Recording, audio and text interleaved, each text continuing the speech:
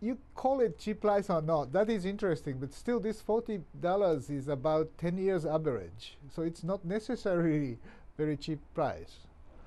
What is the definition? It's of course relatively much cheaper compared to the $147.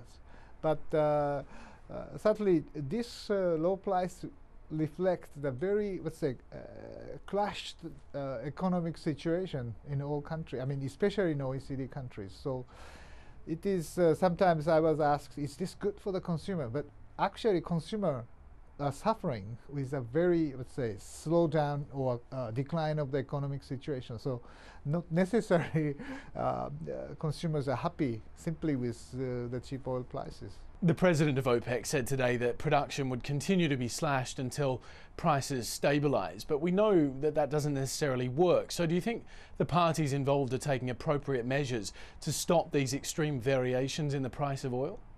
Well, stabilizing price, to stabilize the price, two things. One is the supply and demand should match. And demand is slowing down or declining every month these days. So that is a very difficult situation. But on the other hand, this situation has a very big impact to the future, especially if the supply is delayed or postponed. So we hope that at some time demand will go up again because the economy will come up back to the growth trajectory anyway in 1 or 2 years.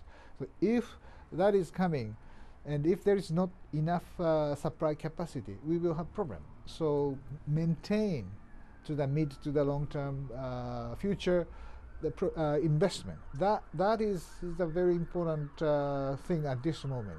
The Saudi oil minister said at the meeting $75 is about the right price or a fair price for a barrel of oil.